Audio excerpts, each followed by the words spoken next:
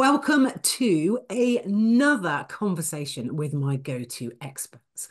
The conversations I like to have because at the start of your business journey, on your business journey, it can feel like you are the everything in your business. You are the finance director, you are the marketing manager, you're the CEO, you're putting out the rubbish and you're making the coffee. It can feel overwhelming and at times it can feel really lonely, which is why I bring on my fabulous experts to help you and share their golden nuggets. Now, in case we've not met, my name is Lindsay Burden and I'm an intuitive business coach and I work with ambitious women in business, inspiring, motivating, and guiding them to create wildly successful businesses and a time-rich lifestyle. And today I'm talking to the fabulous Tim Brock, who works alongside the FSB. Hello, Tim. How are you today? Hi, Lindsay. Very well, thank you. And thank you for inviting me on.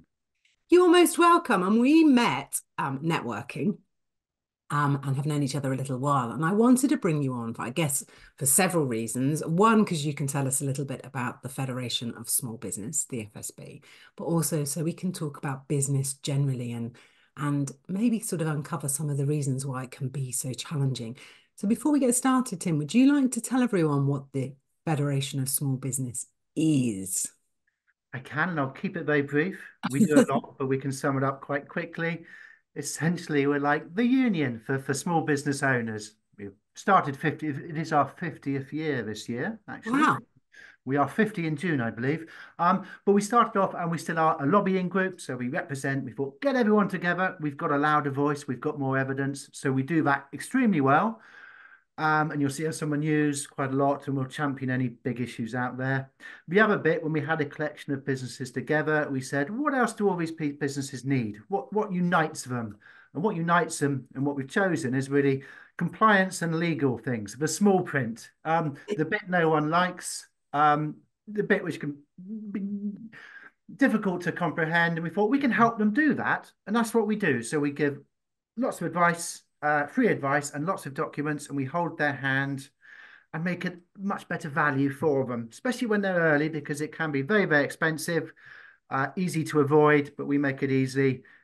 And you should be doing it. And luckily they are, and they're protected. And it's a good foundation for your business. It certainly is. And my business is 10 years young. It might be 11 this year. I'm not sure.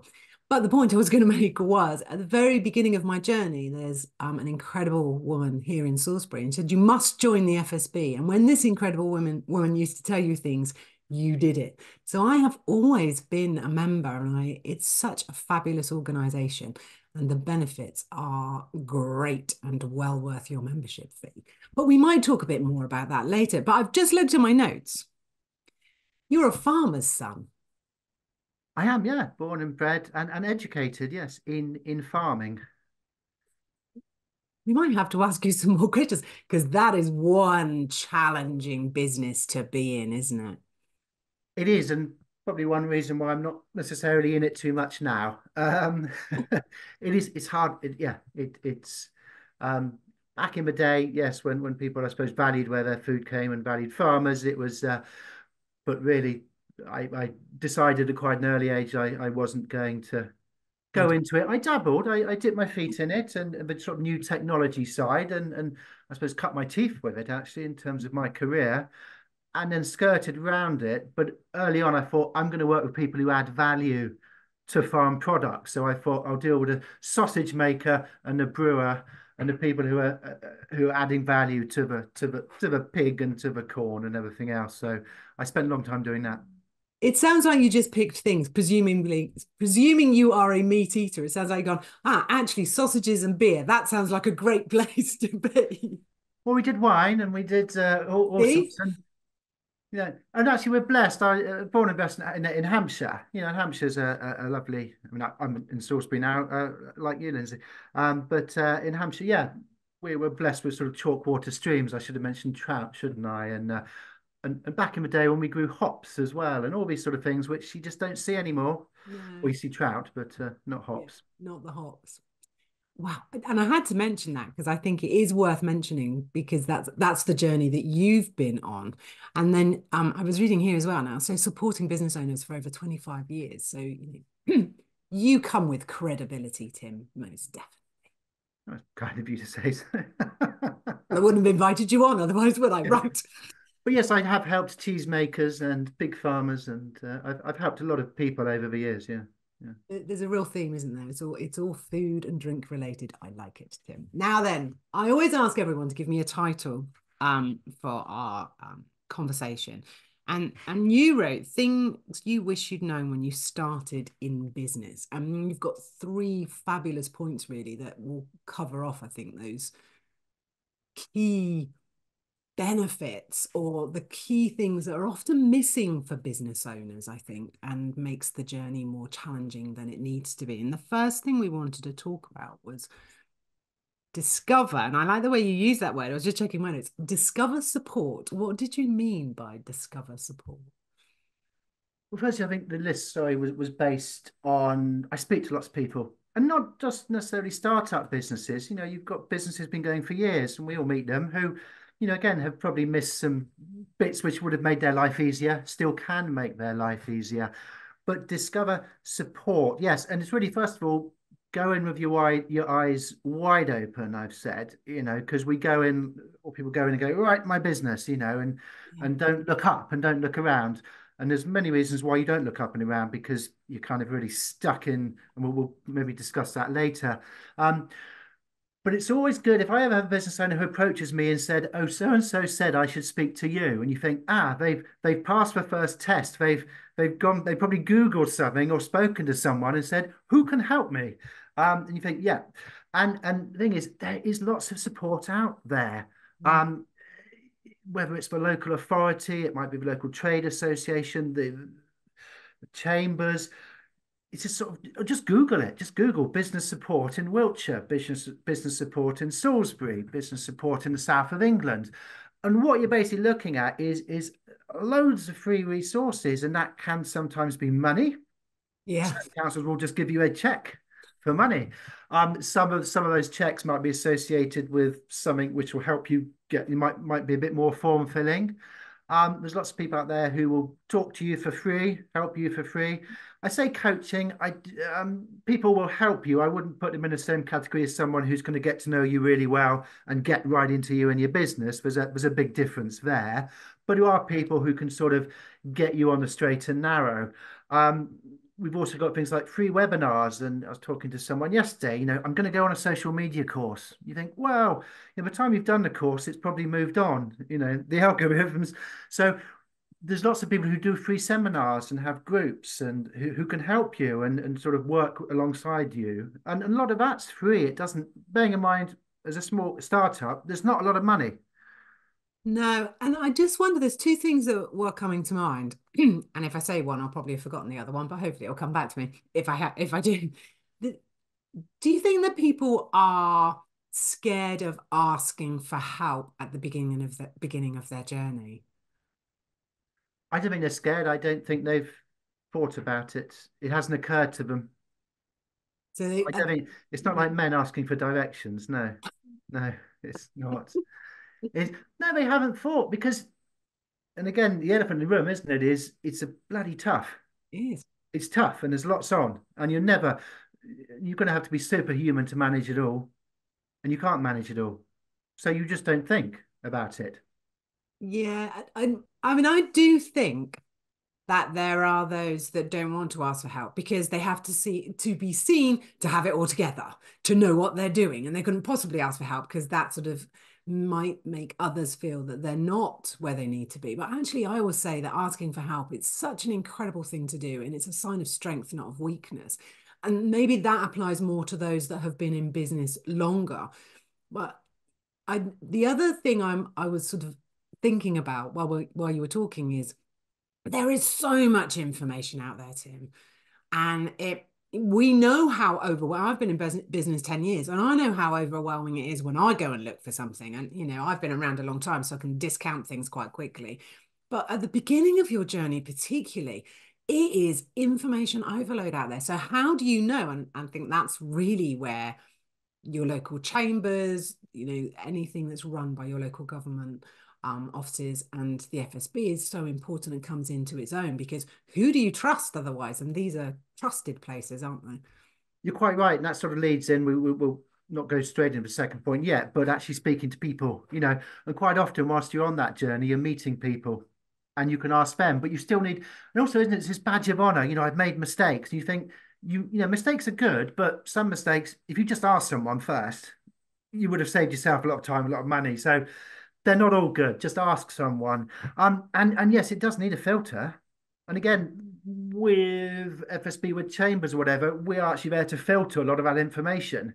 So we can put it all in one big pot, work out the good bits, and tell you what they are, rather than you searching for endless days. Because it says all these organisations and local authorities, they've got money, they sometimes have money to give out. They've got to give it out. They're not, they want to give it out. Yeah. They can't give it back normally. Yeah. That word support, I mean, you and I are advocates of networking. We are avid networkers. We met networking. And for me, that is also where you can find that support and that community that makes your journey easier. And when you're feeling that overwhelm about where do I go, who do I speak to, that's where you can go as well to get those recommendations and referrals. So yeah, I'm all up for networking as well. And that goes in, I say it's the second point, but it should ideally be the first point. But the idea is, whilst you're looking for support going on some of these journeys for webinars, events, free networking, that's where you tend to meet people on the same journey. And it's a good way of meeting people rather than putting a post on LinkedIn saying, help, can anyone, is anyone out there? If you're meeting people in the sort of, that's a good start, because they're kind of like-minded. And I put, it's about learning together. It's about accountability, often collaboration. And the best thing is actually you can cry together and laugh together. But that is the most important thing, especially most people are kind of on their own when they start out. Yeah. You need company. And you wrote that so beautifully. So point two, find people in the same and bigger boat. So you've really covered off there that the same boat or the same size of boat. But there is something, isn't there, about hanging out with people in the boat that you're aspiring to, if we're going to continue with the boat theme.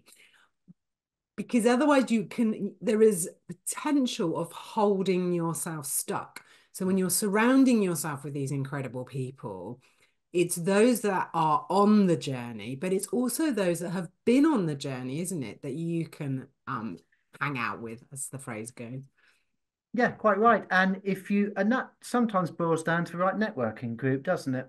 Yeah. Where you've got, and it's people, and we'll probably maybe discuss about givers and takers later on, but you're looking for the givers, the people who've been in your boat, but actually people, we did mention collaboration, didn't we? Because sometimes, they might just be looking for a bit of support. They might not be able to cope with all their work. They might not.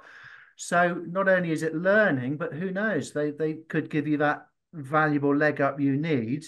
Yeah. And no doubt, and if they've got any sense, they'll be looking at what you're doing as well, even as a startup and your methods, and they'll be learning from you and learning together.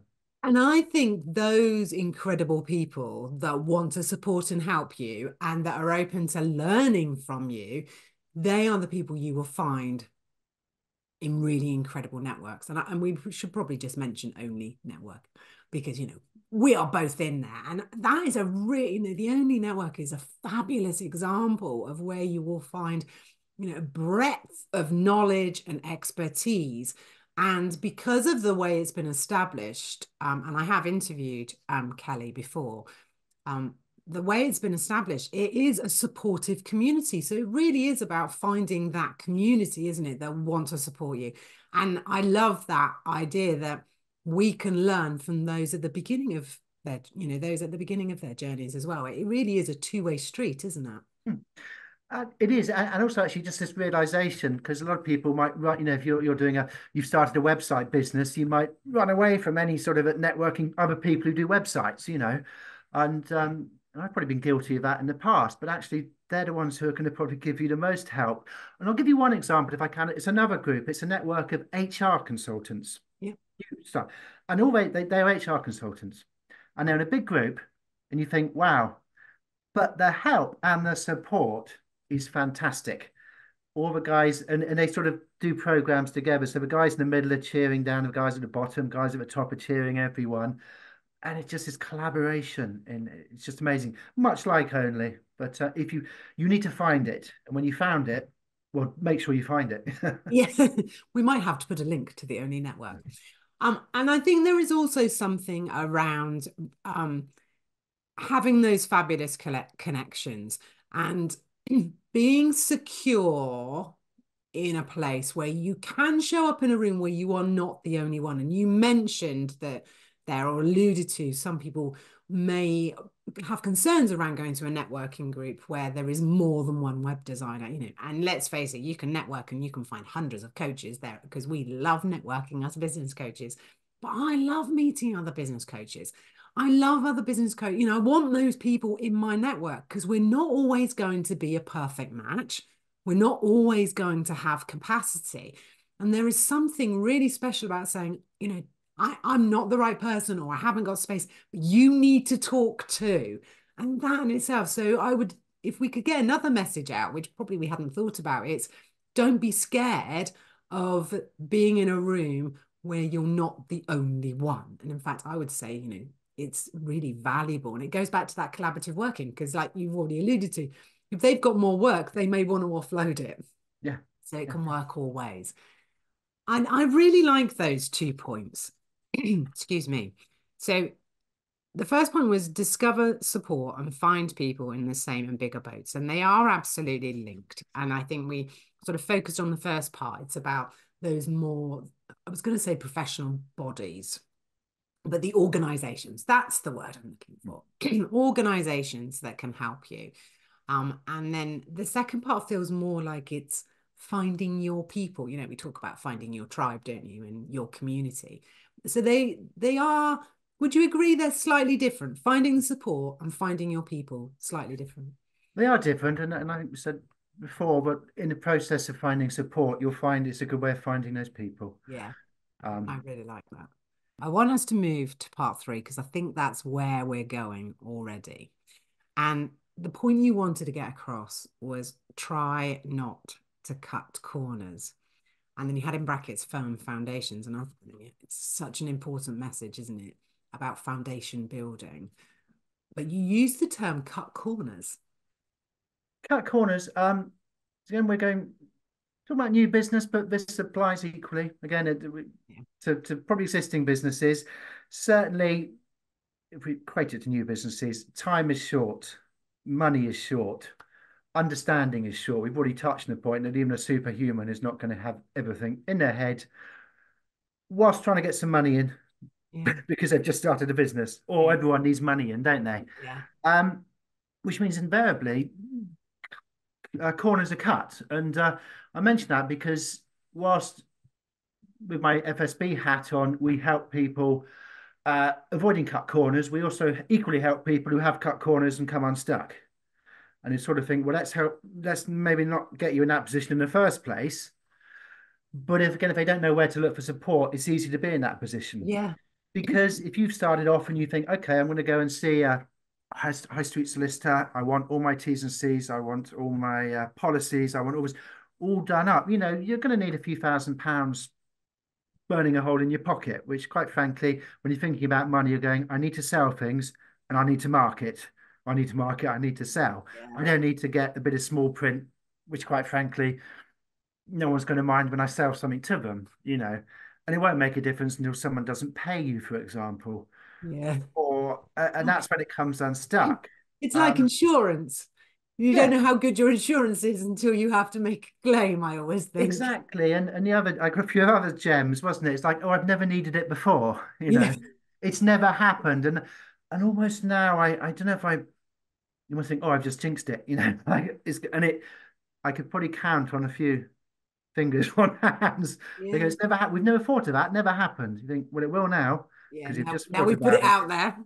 Yeah. And the other great one is it's my best friend. We've started a business. What could possibly go wrong? Mm. But it could be starting a business with your wife, with your father, with your brother. Don't assume No. things will go right. And even if you get on and something dreadful happen, you need You need to know what's going to happen if someone, for whatever reason, isn't there, because invariably, without preparation, that's the end of the business. Yeah. You And I know, think that foundational piece that you're talking about is the sort of the legalities, if you like. It is setting up a some, not all. A business. lot of it's legality, but you mentioned insurance. I'm also talking about bookkeeping, for example, getting your figures, customer relationship management, having all your customers on some sort of system Mm. as you get going, rather than trying to put 200 people with 500 conversations on Facebook, LinkedIn, and WhatsApp on one sort of system, which you can efficiently manage whilst you're trying to do other things, which is why you should start off as you mean to go on in that respect.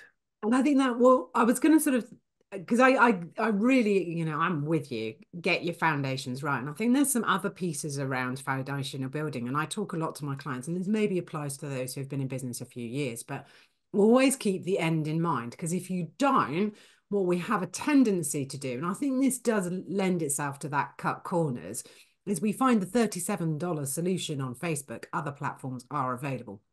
Or someone goes, oh, you just need to do this, and it's only 50 quid from that bloke down the road, or $50 yen, wherever you are in the world.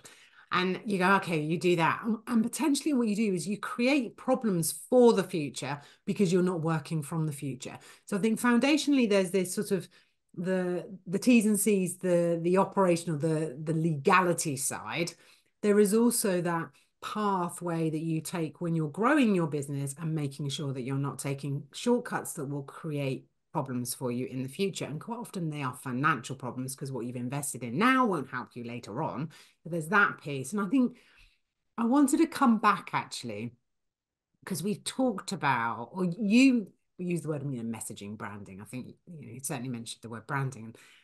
And I would say to any business owner, if you're at the beginning of your journey, don't get too bogged down in some of these other pieces. Yes, you need to know who your audience is, what you're going to sell, how you're going to do it. I think also we can drop down into this place though. I can't start just yet because I haven't got X, Y, and Z. Haven't got a Facebook page and haven't got enough followers on LinkedIn. And we allow all of that to prevent us from starting the journey. And I think it's only when you start the journey and get on your path and follow your path that you learn along the way what you need, what's important.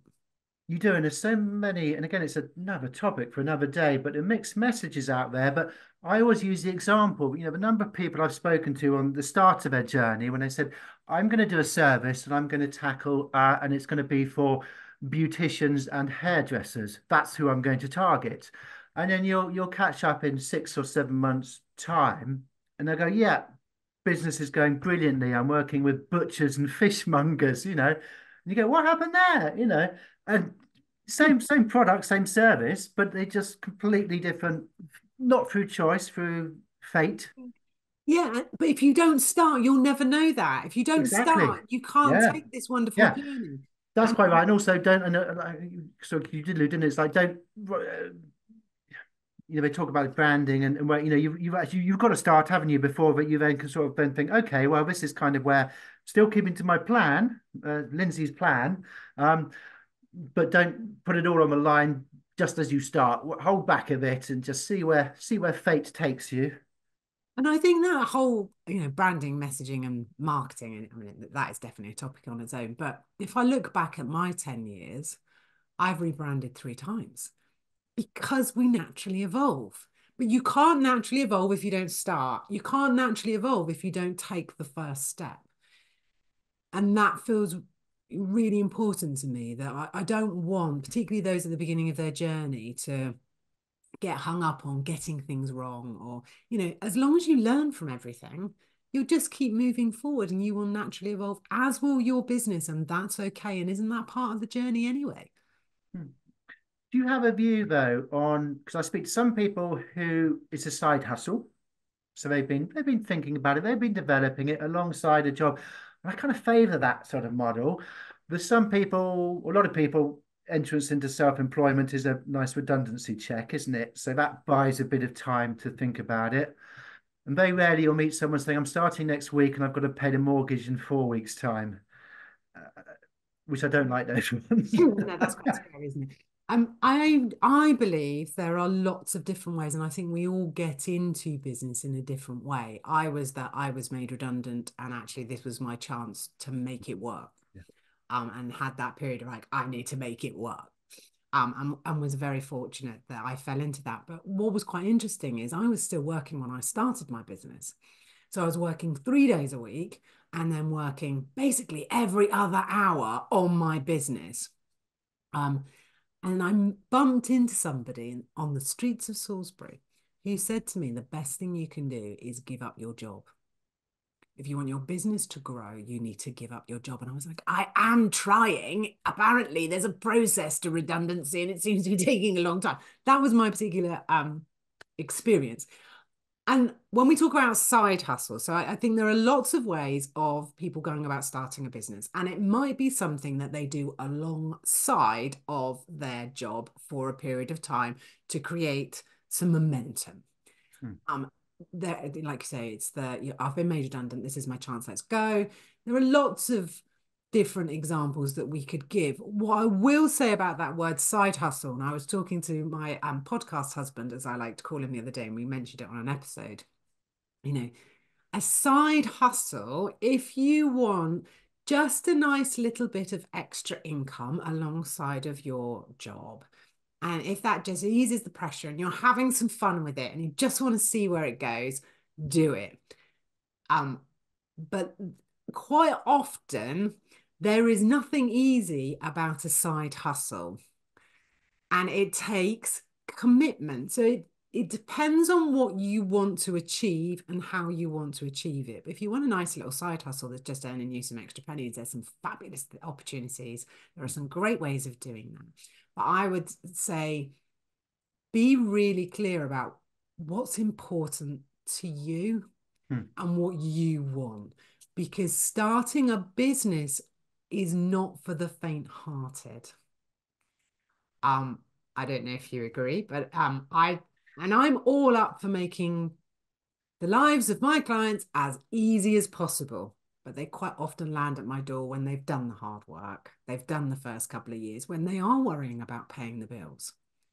It's not, it's not a quick solution and it's a quick win. You know, It sounds like you've always there are been reading my notes, Lindsay. was I? Looking over the edge at my note. I said it's tough. It's tough out there. I've got a title here. It's tough. Yeah, Yes. and I think the problem is, and I again, my podcast husband and I, he does have a name. His name's Paul. Paul and I have discussed this before on the podcast. Um, there is no such thing as an overnight success. Go Google, Apple, Coca-Cola, other brands are available. They did not happen overnight. And if you're not careful, and this is why you need the right support, the right people around you, you will see this utopia where somebody did, I always say, they followed these 10 steps and they became a millionaire by last Tuesday. You know, it's that kind of information that will start looking. And the algorithms know once you start looking, they'll just keep feeding it to you. Yeah. So it does take time to grow a business. It takes time. And actually, that's okay. And it's part of the journey. Yeah. And we've just really talked about how you can make that journey A little bit a easier. lot easier and a lot more comfortable. Yes. Yeah, and I think that's really important. That so because I think you and I could talk forever, and already I'm going, oh, and Tim and I could talk about that, and oh, we could talk about that. So and I try and keep these interviews succinct. So I just want to go back. There were three things.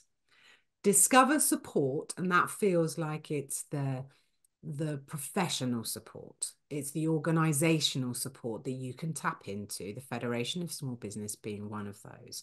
And then it's finding your people. And for us, that's absolutely networking. And we're shameless about saying it. And I will say it again. I think go find networking groups, go out there, test them out. A good networking group will want you to test it out. So go do that. And I will put a link to Only because it's a shameless link. And I've interviewed Kelly. So I've got no problem with doing that. And then try not to cut corners, which was more about getting your foundations right from the beginning. So it is an easier journey. But then as you grow and develop, keeping in mind the future. So your business foundations are working towards that. They're being built to support Yeah. future And say, and there are ways of doing that which don't involve spending thousands and thousands of pounds, which quite frankly, a lot of people won't have at that stage of their business. So there are solutions. Yeah. And I think it's worth that is worth mentioning actually, Tim. And I've done lots of training in the past where, I'm a massive advocate for coaching. I had a coach right from the very beginning, and I've worked with a number of coaches. So I'm a huge advocate for coaching, and I am a coach, so I would be, some might say. But what I will say is it's not just about investing. I think there is a place for investing, but at the beginning of your journey, there is so much free support out there. Go find it. Don't think you have to take this journey alone. I think that's what I would say. And thinking about not taking this journey alone, if somebody wanted to find out more about the Federation of Small Business, Tim, how do they go about doing that? Well, they can just drop me a line, an email. I don't you hope to put I my will make email sure that's all below the video, as the kids would say. or and LinkedIn, of course, is a good one. And hopefully we can make and most of those things joined up. I can help with quite a bit of that, finding the people, finding the support, finding the foundations. Um, And I will say that about you, Tim. You're absolutely brilliant at helping people join the dots up. So, with your Federation of Small Business hat aside, and maybe it's because of that, but you're really good at being able to go, okay, here, here, and here, and helping people to go on that journey and start that journey.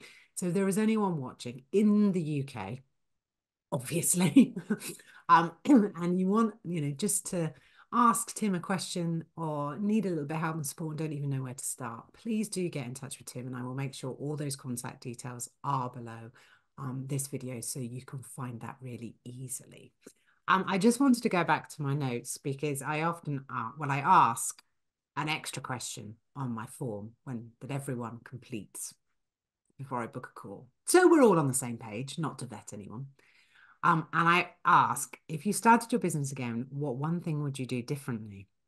Now, sometimes I go back to this and sometimes I don't. Today, I want to go back to it. You wrote set boundaries. Tell us more, Tim, because I think it's an important message. Setting boundaries, yeah, and it's like I'm learning this now more and more. And I'll tell you why. We've talked about givers, or giving is good, and then there's a certain frame. But I think if we say givers can gain, or givers, Give us, givers do gain, because I think it's someone else's trademark, isn't it? Givers gain, but givers do gain. So if you give it, it generally comes back. But never lose sight of the fact that some people will just take, and they will keep on taking, and we will come across those people, and they do take our time, they take our time, they take our energy, and they ultimately take our profit. When all we want to do is just help people. Um, Someone flagged it up. It was one of the American members of Only. We got some American research about someone. It was one of the universities did a study, and they said, okay, so there's really nice people in business and there's really hard people in business. Who runs the best business? If you put it, who makes the most profit, the hard ones or the nice ones? And they produced this scale, and right at the top, you had the nice ones. Yeah, okay, so that which is nice. It restores faith, doesn't it? If you want to give, but at the bottom there was also nice ones, and in the middle were the bad ones. And they said, well, what the ones at the bottom because they're nice? They're at the bottom because they're very nice, but they didn't set boundaries. They were too nice. yeah. So learning to say no to clients that you're not aligned with, work that you're not aligned with, and letting clients go when you know that they are taking more than you are able to give or Which is willing to. easier when you get more down the journey, isn't it? Difficult in the early days. I would absolutely agree with that. And you just mentioned it. I'm only now really getting my head around boundaries. I would say I've been in business 10 years and I think I set really great boundaries and then forget all about them. And then I go, oh, my boundaries are out of whack. I'll set some more and off we go. And like you, I think only in the last couple of years have I got boundaries that feel really great while still enabling to be someone who gives when I can. Tim, it has been an absolute pleasure. Thank you so much for joining me today. Well, thank you very much for having me. It's been brilliant. Thank you.